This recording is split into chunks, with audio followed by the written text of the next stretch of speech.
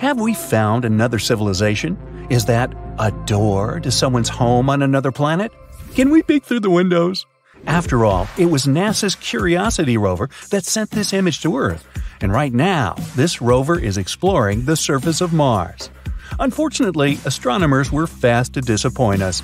They claimed that it was just a natural part of the Martian landscape. There are several clues that made them think it wasn't a real door. For example, it's tiny, a mere 3 feet high.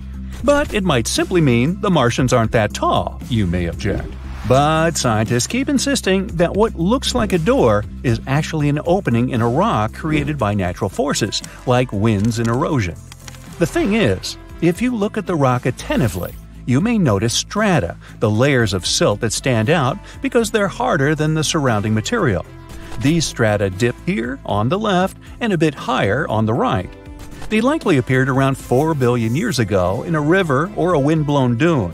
Since the strata became visible, powerful Martian winds have eroded them even more, and now you can see that they disappear inside the door. And look at this. See those cracks? Yeah, those. That's how rocks weather on the red planet. This small cave probably formed when several fractures crossed the strata. A pretty large boulder might have fallen out under its own weight, and this created the door-shaped opening. Now, this theory is quite plausible, because even though the gravity on Mars isn't as strong as on Earth, it's still strong enough to do it. Besides, see that rock to the right of the opening? It has a suspiciously smooth vertical edge. It must be the culprit. It probably fell out not so long ago, and Martian winds haven't got rid of it yet. And winds on Mars can be exceptionally powerful. This planet is infamous for its intense dust storms. Sometimes they kick up so much dust that you can see it through a telescope on Earth. Such storms occur every year and cover continent-sized areas. They also last for weeks at a time. But besides these annual storms, there are even larger storms that happen much more rarely, but they're more powerful and way more intense. Those are called global dust storms because they encircle the entire planet. But even if you got caught in the most severe storm on Mars, it wouldn't be as terrible as you might think. The wind speed on the worst Martian storms reaches 60 miles an hour tops. Hurricane-force winds on our planet can be twice that speed. You should also keep in mind that the atmosphere on the red planet is 1% as dense as the atmosphere on Earth. That's why, if you decided to fly a kite on Mars, you'd need the wind to be much faster than on Earth. Otherwise, you wouldn't even be able to get the kite in the air. In other words, even though it's quite windy on Mars, it doesn't feel as intense as on our home planet. Oh, by the way, you might have noticed I keep calling Mars the red planet. Why? Look, our neighbor is covered in dust, soil, and rock that is rich in iron oxide. That's what gives the surface of the planet its trademark red hue. And look, there's the trademark. Nah, just kidding. Mars is the fourth planet from the Sun. Not so far away from the star, you might say, and still, it's a cold and deserted world. The average temperature on its surface is minus 81 degrees Fahrenheit. But if you ever visit one of its poles during the wintertime, bring a lot of warm clothing, because the temperatures are likely to drop to minus 220 degrees there. In the summer, though, you might feel very comfortable in some regions. There, the temperatures can rise to 70 degrees, not very different from what we're used to. Mars is one of the most explored space bodies in the solar system. At the moment, NASA has 2 rovers roaming the red landscapes, Curiosity and Perseverance. There's also one lander called InSight and helicopter Ingenuity nicknamed Ginny. Perseverance is the most advanced and largest rover ever sent to another world. The journey to the red planet took 203 days, and Ginny traveled to Mars attached to the belly of Perseverance. Sounds cozy. And now, I'm going to tell you something really curious. Let's say you're a Babylonian who lived around 5,000 years ago. Babylonia was an empire in ancient Mesopotamia. Just think back to 6th grade. Anyway, your neighbor comes up to you and says, "What day is it today?" And what do you answer? "It's Mars Day." Wait, what? When the ancient Babylonians created the week, they decided to divide it into 7 parts. Each day got named after some space body, like the Moon, the Sun, Venus, and so on. Mars Day was on Tuesday. The Babylonians believed that each of these space objects influenced their lives on the day named after it, And since Mars was red in color, they associated it with aggression. That's why on Tuesdays they had special ceremonies to avoid the influence of the unfriendly planet. Indeed, Mars might seem unfriendly to a tired traveler. Its atmosphere is very thin. Its volume is a near 1% of the atmosphere on Earth. In other words, there's 99% less air to breathe on the red planet. Mars's atmosphere is mostly made up of carbon dioxide. At such high concentrations, it's toxic for us humans. And if you were looking for some oxygen to breathe on Mars, you'd come away empty-handed. There's only 0.1% of oxygen in the air on the red planet. That's definitely not enough for you to survive there.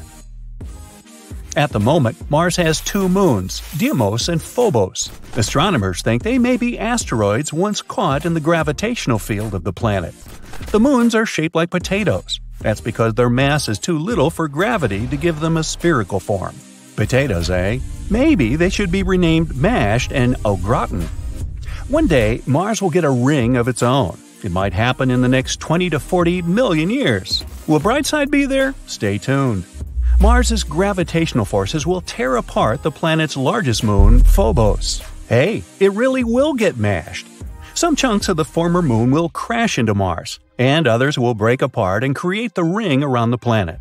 This ring might exist for at least 100 million years. The surface of Mars is cut by a huge canyon system known as Valles Marineris. Sounds like a pasta sauce. If it were on Earth, it'd stretch all the way from New York to California, over 3,000 miles. At its widest part, the largest canyon on Mars is 200 miles, and it reaches 4 miles at its deepest point. If you still have difficulties imagining the sheer size of this natural phenomenon, here you go. Valles Marineris is 10 times the size of the Grand Canyon on Earth. Now, since we're on the subject of gigantic things, let's talk about Olympus Mons. This is the largest volcano in the solar system, and it's on Mars too. It's 3 times as tall as Mount Everest on our planet, and that's the tallest mountain above sea level. And the base of Olympus Mons is as large as the state of New Mexico. Now, scientists think there could have been water on Mars in the past. What made them think so? They found lots of ancient river valley networks and lake beds on the surface of the red planet. Plus, on Mars, there are minerals and rocks that could only form in liquid water. Mars might even have experienced terrible floods 3.5 billion years ago. These days, there's still some water on the red planet, but Mars's atmosphere is too thin for this water to stay in its liquid form on the surface. Now, it only exists in the form of water ice. You can find it just under the surface of the planet in its polar regions. The only place where this water is visible is at the North Polar Ice Cap. Also, sometimes, salty water flows down crater walls and hillsides, and there are tiny quantities of water in the planet's atmosphere, but it only exists as vapor. So, as a vacation spot, I think I'll pass. Millions of people around the world go out on the streets and rooftops to look at the amazing cosmic phenomenon.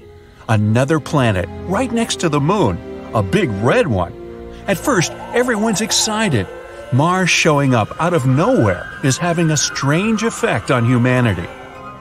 Just as the moon can affect the psychological and physical state of some people, Mars's unexpected visit is causing people to behave pretty strangely.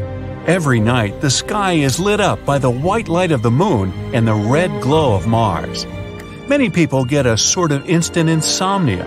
Some even stop drinking coffee because they no longer feel sleepy.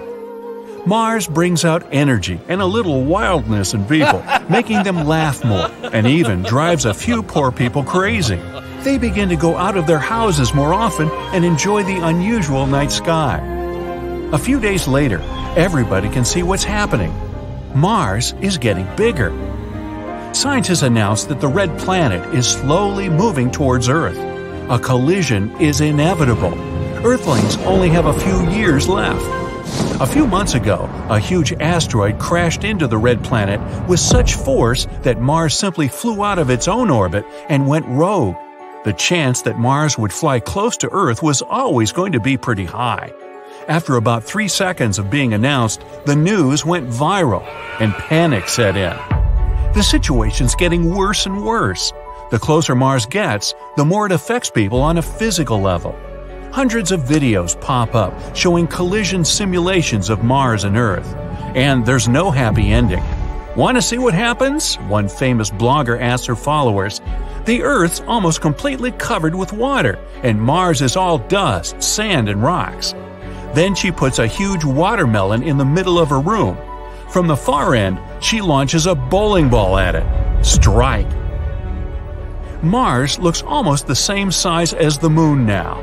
It's about to come into the Moon's orbit, and it's affecting the Earth's magnetic field. Floods, hurricanes, tsunamis, powerful thunderstorms. They go from bad to worse. Animals go crazy. Birds no longer migrate south. The polar northern lights appear in the Caribbean. The economy isn't handling the news that well. People stop showing up to work. Why wouldn't they? They just want to have fun and be with loved ones. There are enough resources on the planet to last until the catastrophe, so no one's even trying to fix the Earth's problems. Clothing, food, cars, yachts, whatever, everything loses its value and becomes free. Every day, huge street parties pop up all over the world. People decide to live their last months in peace and harmony. The global catastrophe is uniting humanity like never before. To go out with a bang, Earthlings team up to organize a huge rock concert. The Red Giant destroying our beautiful blue planet. Yeah, rock and roll's the perfect soundtrack.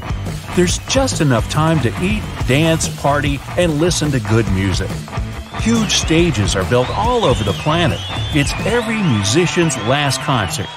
During all that preparation, hope suddenly appears. Scientists have calculated all the events that'll occur when Mars crashes into Earth, and they have a simple plan. Luckily, humans had already planned on moving to Mars, so they already have been building spaceships for years. There's no time to get to another planet before the collision, but the good news is that people can wait out the disaster just outside Earth's orbit. You get to sit in a space station, munch some popcorn, relax, and enjoy the show. When the dust settles, it might just be possible to return to Earth, or what's left of it. After learning about this plan, people start working on finishing the ships night and day. Everyone in the world pitches in. There are still 2 years left before the big day. The huge concert stages are converted into more space stations. Mars is now giving people more energy, and with epic teamwork, people manage to create thousands of stations in just a few months. That's what happens when 7 billion people work together. Farmers, physical therapists, chefs, engineers, athletes, accountants, all on the same team. Mars is now closer to us than the Moon. The Red Giant blocks out the sun, and our planet is plunged into darkness. There are only a few days left. People are working like ants in a massive colony, putting the finishing touches on several 100,000 space stations. It takes 4 whole days for everyone to get on board. Plus, there's the loading of supplies, animals, fish, seeds, plants, vegetables, fruits, video games, fruit roll-ups. The Red Giant is scheduled to enter Earth's orbit in a couple of days. That's when it will really pick up speed. Mars is only a little more than half the size of Earth, but up in the sky, it looks infinitely huge. The ships start taking off. People take a last look around, memorizing every inch. In a few hours, it'll all change forever. The stations fly up far enough away to clear any orbits. 2 worlds colliding together should still have a soundtrack, though. Rock stars on every ship organize an outer space music festival. To the awesome sound of rock, Mars enters Earth's atmosphere and burns a thin layer of its own surface. This releases an incredible amount of energy. It gets faster and faster and smashes into the Pacific Ocean. A huge blast wave sweeps across the entire planet. Everything is lit up by flames, and everyone on the ships has to put on sunglasses to avoid being blinded. Our blue planet is turning into a fiery one. The dust of Mars mixes with the water of Earth. The force of the impact goes through the Earth's crust into the liquid hot magma. Hundreds of pieces of Mars, some the size of entire countries, are somehow floating in the atmosphere. The collision generates so much energy that all oceans boil and evaporate. Seas and rivers of molten metal are now spreading all over Earth. Days, weeks, months pass. A belt made up of bits of Mars forms around the Earth. It's like a fiery version of Saturn. It'll take a long time before it's safe to land back down, but humanity can't stay alive on the ships all that time.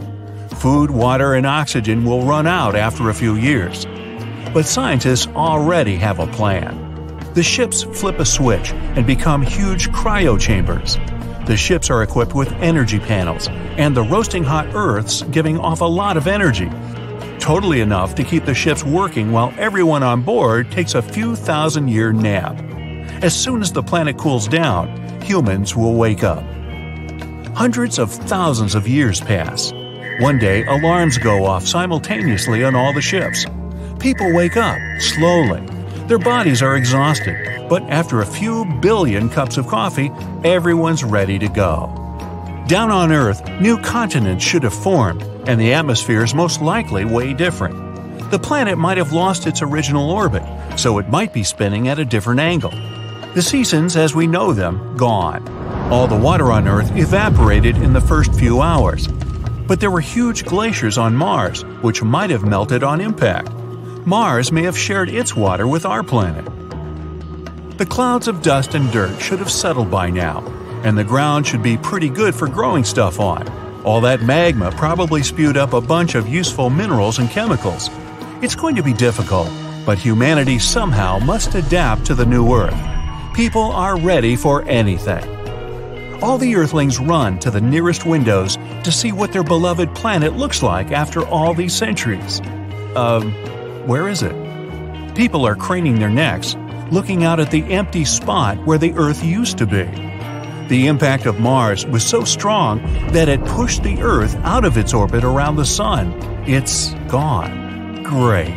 What are we gonna do now? Some bearded guy grabs a guitar and says, "Let's play!"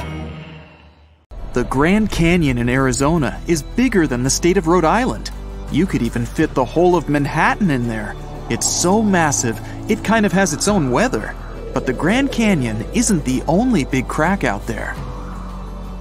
The Valles Marineris is bigger, way bigger. It's on Mars, and it goes nearly a quarter of the way round the planet. It's 10 times as long as the Grand Canyon, and it's so deep, you could parachute into it. The Kesai Vallis is also on Mars. It's made up of a series of canyons, and it might be the ancient home of a massive Mars flood. There are huge canals and canyons all over the red planet. There's Tiu Vallis. That's where researchers think there was an epic battle between ancient Martian water and boiling hot volcanic lava. Guess we know who won that one. Equally impressive is Ares Vallis. It's the longest known drainage system around. It might be weird to think of Mars as having huge waterways, rivers, and floodplains, but in its early days, Mars might have had a warm and wet climate. Now it's just dried up canyons as far as the eye can see. The Ithaca Chasma looks like a giant scar on Saturn's moon Tethys. It's 4 times longer than the Grand Canyon and about 3 times as deep, and it's billions of years old. No one's been kayaking there yet. We've only seen a photo of it, thanks to the spacecraft Voyager 1. Mercury's Great Valley makes the Grand Canyon look like a tiny pothole.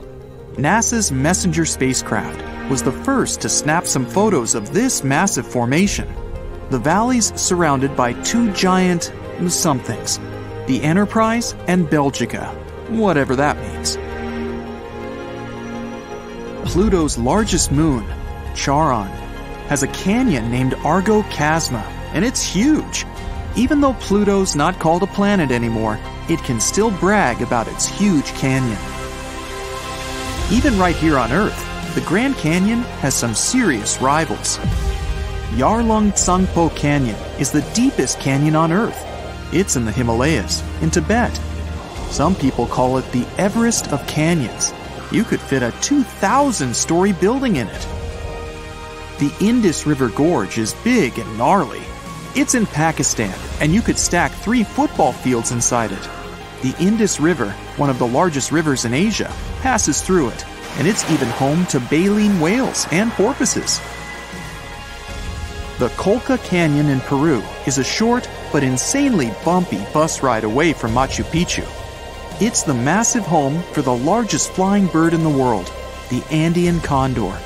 It has a wingspan of 10 feet.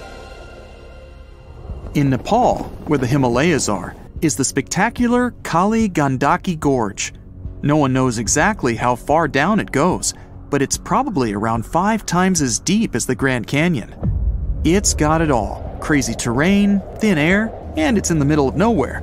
So beware, only experienced hikers should dare go in. The Copper Canyon in northern Mexico is home to a world-famous group of people who run marathons, or even double marathons, just for fun. There are 6 canyons all joined together, and in its widest part are 2 of Mexico's tallest waterfalls. Copper Canyon also has one of the longest zip lines in the world, and one of the scariest train rides you'll ever take. Don't look down. Even in the US, there's a lesser-known canyon that's deeper than the Grand Canyon. It's Hell's Canyon. And it's sort of on the border between Oregon and Idaho. It was carved out by the Snake River. Hell's Canyon is home to the Seven Devils mountain range. The Kings Canyon is in the Yosemite National Park area. It's about 1.5 times as deep as the Grand Canyon. Nearby is the second largest tree on Earth, General Grant. The largest canyon in Australia is the Capertee Canyon, and you can get paid to go there. Sort of. A few lucky cyclists and campers over the years have found gemstones on the banks of the Capertee River. If you're lucky, you'll also see some 2,000-year-old rock art. The Tiger Leaping Gorge is right out of a fairy tale, but it's very real, very deep, and pretty scary. The legend says that a tiger was being chased, and it leapt over the river at the bottom of the gorge, with a little help from a perfectly placed rock right in the middle of the river. The Great Rift Valley is 15 times longer than the Grand Canyon. So what, that's like 1 trillion miles long? It goes through 2 continents and is home to about 30 lakes. It's even visible from outer space. So if you're ever floating out there in the cosmos, keep an eye out for it. The Cotahuasi Canyon is deep, very deep. It has extreme rafting, kayaking, and hiking. And apparently the mosquitoes are pretty extreme too. There's one canyon in Tibet that I'm pretty sure holds a world record. Try looking up the Polong Tsangpo Canyon. No images pop up. It's 2021, that's insane. What's down there? Yeah, probably just a river and stuff. Colombia's Chicamocha Canyon is pretty much as deep as the Grand Canyon. Extreme sports own this place. Ziplining, canoeing, paragliding.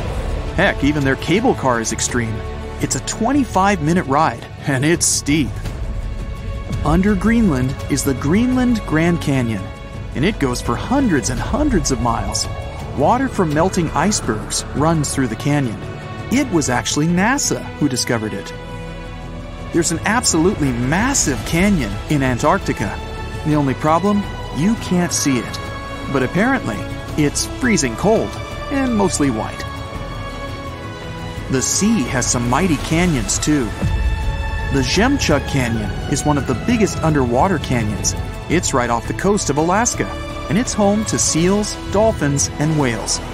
The deepest underwater canyon is about 6 times as deep as the Grand Canyon.